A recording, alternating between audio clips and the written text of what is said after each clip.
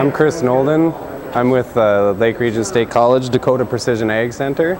I'm the Precision Ag Tech Specialist there at the Ag Center.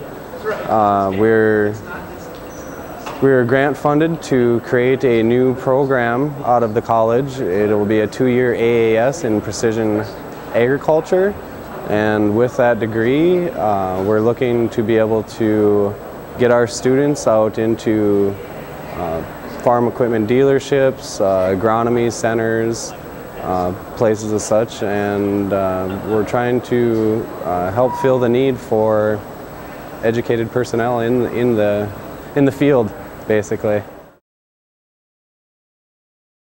Yeah, we've actually had a lot of industry, people coming at us from industry looking for people. Everybody from in the United States, from Winfield to just about every agriculture dealership in our area.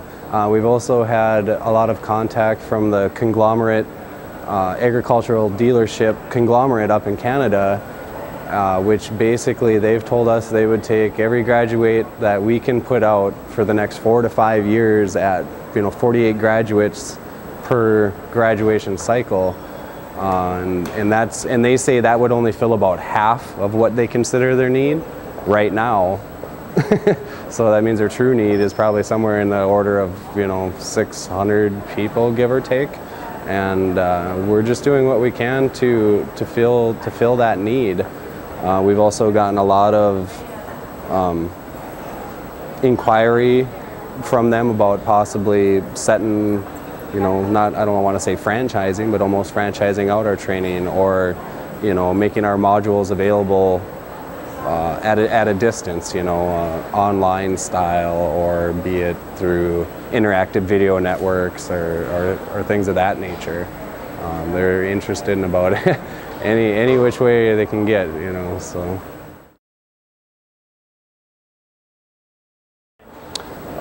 Right now, our main plan is we're using 2 advisory committees, all comprised of industry and field-related people. We're also in the process of working with agriculture dealerships and agronomy, both dealers and custom agronomy centers, on getting our internships worked through there, so that each one of our students will be able to get some real-world experience. I mean, if they didn't have any experience, say, coming off their own family farm or this or that, it will be a requirement of our program for our students to go work out in real-life agricultural settings.